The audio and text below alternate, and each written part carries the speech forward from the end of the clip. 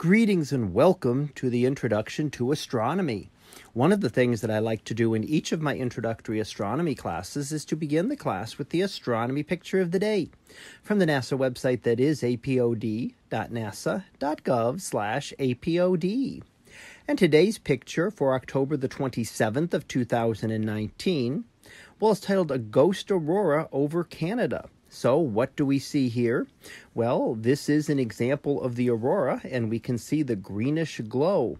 Now, the aurora are caused from particles from the sun, charged particles from the sun that escape at decent velocities and are able to escape the sun's gravitational field, and they travel out, and they can do this in a number of ways. We have the solar wind, which is a flow of particles that happens all the time, and we can have more intense eruptions, such as solar flares, which will send masses of particles out in a specific direction.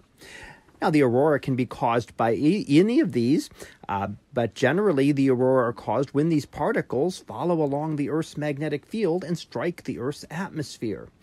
And when they do that, they strike the Earth's atmosphere at locations where it comes down close to our own atmosphere. Most of the Earth is protected from these particles coming close to us, but other portions, especially the far northerly and southerly portions, are not. And that means that particles will then strike the Earth's atmosphere and cause it to glow.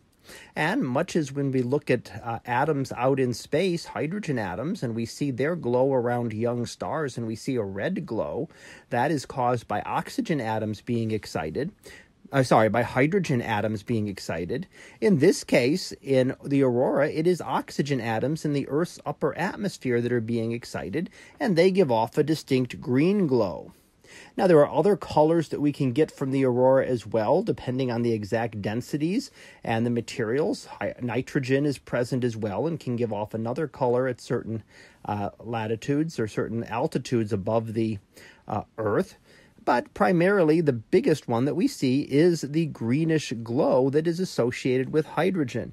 And in this case, it seems to be giving some kind of ghostly image in the picture. Now, although it resembles a cloud, the aurora is not a cloud. It is actually a glowing of the gases in the sky. So light still travels through it, and you can notice that with the stars here. Many of the stars are visible right through the aurora. It will brighten the sky, so you'll only be able to see brighter stars the brighter the aurora gets in that area. But you can see stars even through some of the aurora there. Now, aurora are not confined just to the Earth. They can occur on any planet that has two things. It has to have a magnetic field to focus those particles, and it has to have an atmosphere to be excited. So something like Mercury, which does have a weak magnetic field, does not have a significant atmosphere, so it does not get an aurora. Other planets that do have an atmosphere, such as Venus, don't have a magnetic field, so they would not get the aurora as well. However, other planets in the outer solar system, like Jupiter and Saturn, do get aurora, much like we see here on Earth.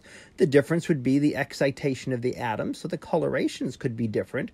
If it is not oxygen atoms being excited, we could see different colorings to the aurora, but the process would still be the same, so we could see this elsewhere in the solar system. So that was our picture of the day for October the 27th of 2019. It was titled Ghost Aurora Over Canada. We'll be back again tomorrow for the next picture, previewed to be Sun Station. So we'll see what that is about tomorrow. And until then, have a great day, everyone, and I will see you in class.